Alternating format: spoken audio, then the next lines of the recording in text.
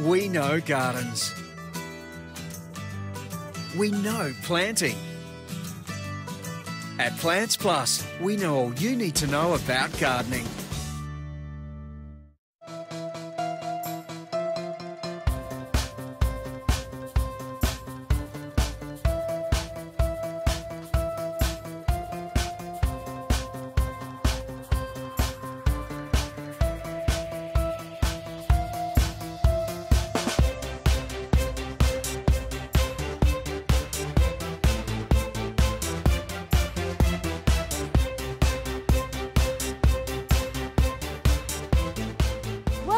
Blooming in Brisbane, your local gardening TV show. And on tonight's episode, we've got a great lineup.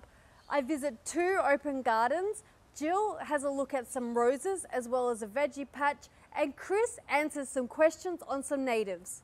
But first, let's visit a lovely formal garden in Brassall. Hi and welcome to Blooming in Brisbane. Today I'm in Brassall at a beautiful garden, and let's welcome Gay Anderson. Hi Nicole. Hi and welcome. To Chardonnay. So tell me about your garden. How long have you had it for? 13 years, Nicole. We built in the year 2000, and so the garden was started 13 years ago. So is there a place that has inspired you? Definitely, Nicole. We were inspired by Versailles. I mean, this is our miniature version of Versailles.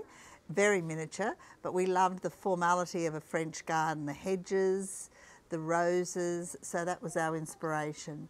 The pavilion we're sitting under now, that was an inspiration from when we went to lunch in the south of France many years ago, and we just fell in love with that structure, and with the wisteria growing eventually, in a few years' time, hopefully, it will be just a massive bloom, this pavilion. So your garden's featured as part of this year's Australian Open Gardens. Has it been featured before? No, we're a newcomer to Open Gardens Australia. We feel this year the garden is ready, but previously to that we had never thought it was up to being in Open Gardens Australia. We're very honoured to have been chosen to go into the Open Garden scheme. So do you have any edible plants here? I've got a lovely vegetable garden. I also grow nasturtiums for my salads, and lots of herbs. I like to cook, so I do have a rather substantial herb garden, and tomatoes and lettuce and carrots and just the normal suburban city garden. I see you've got a lot of grandkids like running around the garden. What's their favourite activity to do in the garden, or how do they enjoy your garden? Nicole, they love to play in the garden, and we set tents up of a night and we play dinosaur hunts and we go up the magical paths, and they just thoroughly enjoy playing in the garden. I think, and they put the doonas out to sleep under the stars. So no, the grandchildren do enjoy the whole garden. It gives us great pleasure to see them enjoying it as much as what we do. So it isn't a garden that you do regularly enjoy? Constantly. We still work full time, both my husband and I, and so we don't have a lot of time to enjoy the garden. The enjoyment is working in it.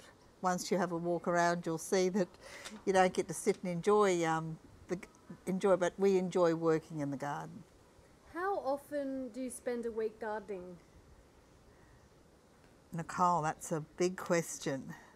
I don't spend as much time as I should. As I said, I work 6 days a week. My husband does too. But look, we do have help. I'm not denying we do have people come in and help, like doing our hedges and mowing. But my husband does spend a lot of time in the garden, and I'd hate to think how many hours, but he is in it constantly. And more so because of the open garden, he has been in it more hours, I think, than he'd wish to tell you about. So what's your favourite plant in your garden, or a particular area that you just love, or is it so hard to choose? No, it isn't. This is my favourite part. That's why we're doing the interview here. I love this part of the garden because this is the part, when you walk around, you'll see how hilly our land is, and it's very hard to garden on the side of hills, and you're always frightened of slipping over, whereas around here it's all flat. So I do thoroughly enjoy gardening, and all this part out here is my work because so accessible. I can come out here at 9 o'clock of a night and put the lights on and weed and prune and fertilise, which I do. Is there any secret you've got to keeping everything so healthy? Or any tips or tricks that you've learnt along the way? We're still learning. We're just newcomers at this open garden, Nicole. I mean, 13 years ago we didn't know a petunia from a weed. And I did plant 300 petunias in the garden ready for the open garden. So no, there's no special tricks, just heaps of water. That's the only thing, heaps of water. And we do fertilise now, something we didn't do before. We're great lovers of sea salt fertiliser. And I'm not promoting sea salt, but and Boost, you know, I mean, we use a variety of things, but mainly because we had the open garden coming. But it's a big garden to fertilise constantly. And no, there's no, just water. I think that's rain. Rain is the best thing.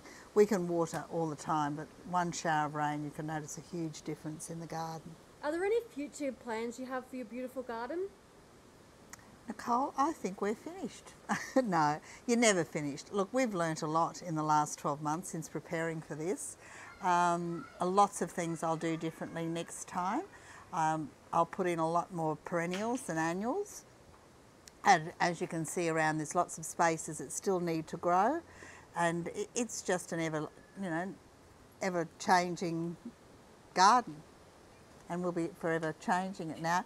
Now that we've become very passionate about this gardening, I think it's just a start, really. Even though I say we're finished, we're not. Lovely. Thank you so much for allowing us to come out and visit your beautiful garden. It's been very special to all of us. Thank you. We were very honoured that you asked to come and have a look. It makes us feel proud to think that it's worthy of you coming to look at it. Thank you, Nicole. Thank you.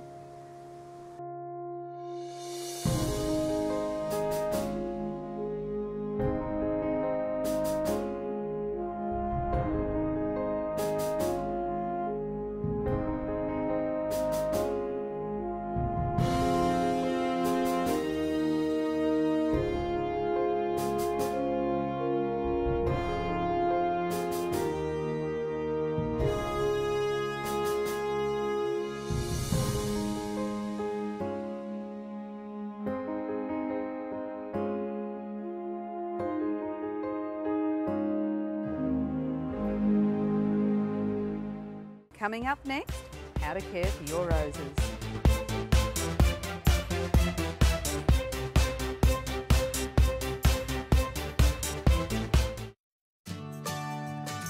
We know gardens. We know planting. At Plants Plus, we know all you need to know about gardening.